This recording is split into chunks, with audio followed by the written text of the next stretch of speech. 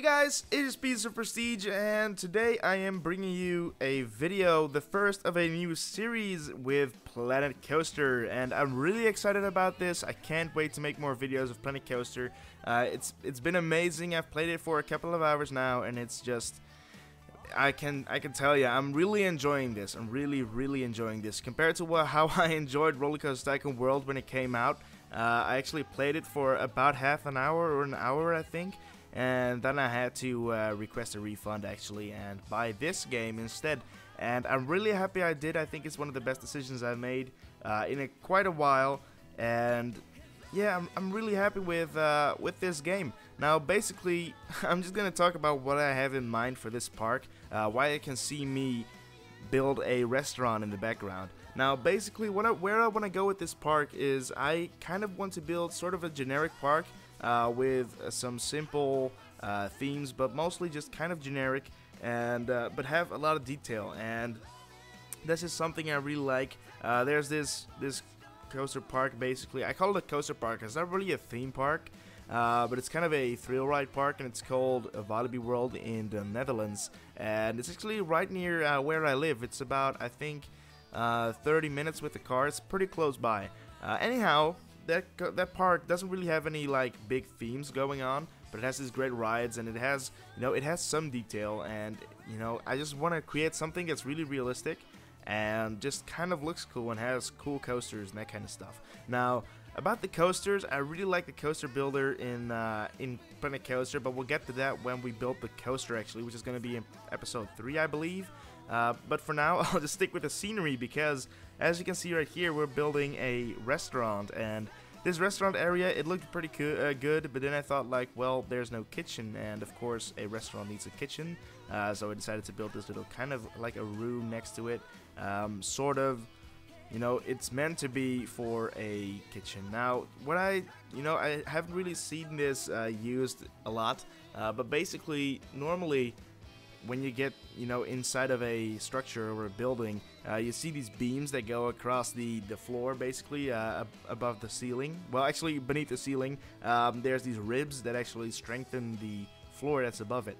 And I tried to do that with these roof trims, I suppose, and it worked out pretty nice. I think I'm really happy with. The only thing that I don't like is that they kind of glitch through the walls, which gives this like flickering effect that I don't really like.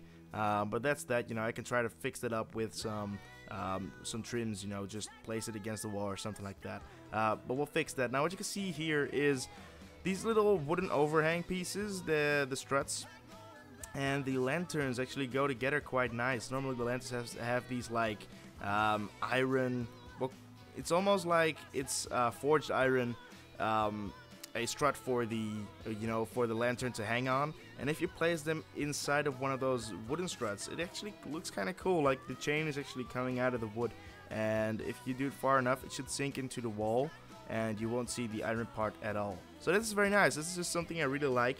Now after I'd done the interior, it was time for some window work, and Silvarret actually posted a video about this. He actually made a tutorial with some scenery tips and tricks. It's down in the description. Just check it out. It's really helpful. It's really cool. But what you can see there is basically when you hover over a face, you can actually hold control and place objects at the same height, and that really helps out with these trims. It makes them align a lot better, and it also helps with the windows. Else you get these like misaligned windows where one is taller than the other one, or actually it's kind of higher placed than the other one.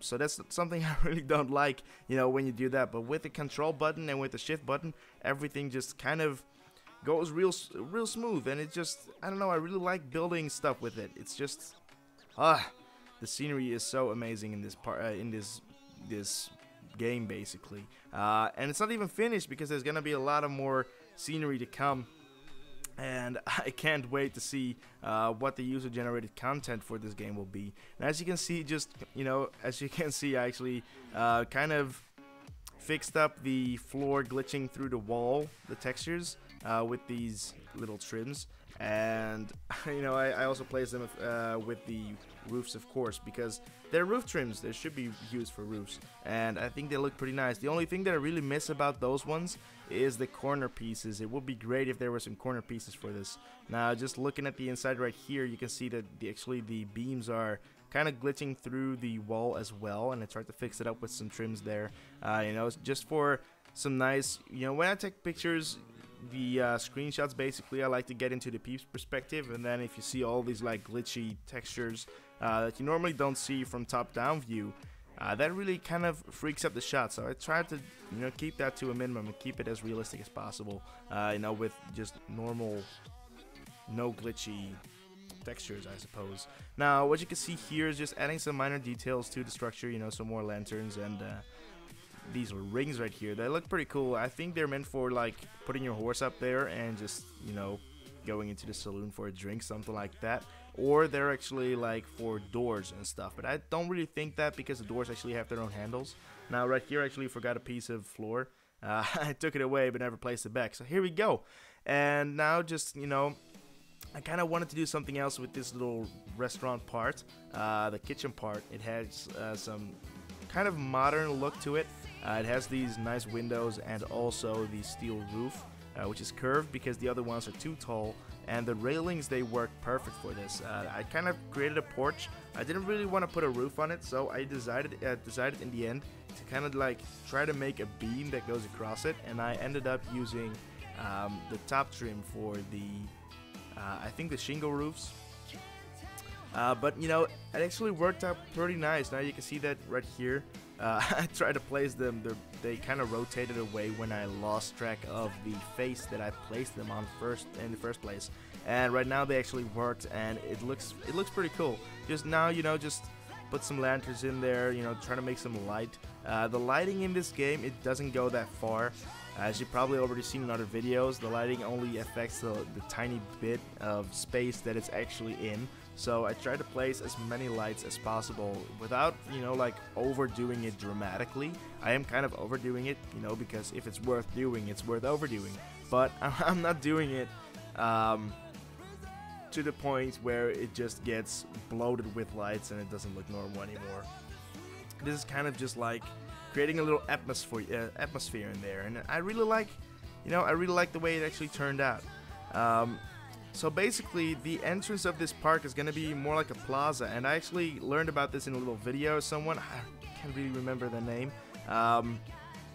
If one of you does, actually tell me and I'll put it in the description. But basically, you can make a plaza with the widest path and put it on 90-degree snap, and basically,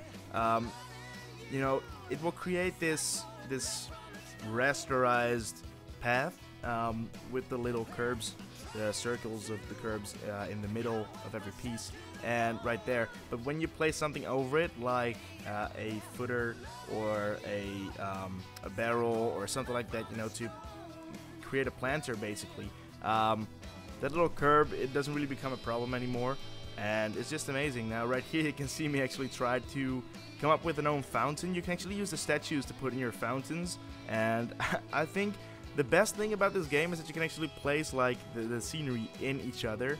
They're not, solid objects. They're, in Roller Coaster Tycoon 3 I had this problem. Of course there's a cheat for it, but if you don't really know the cheat, it's pretty hard to build a structure that is, that looks normal.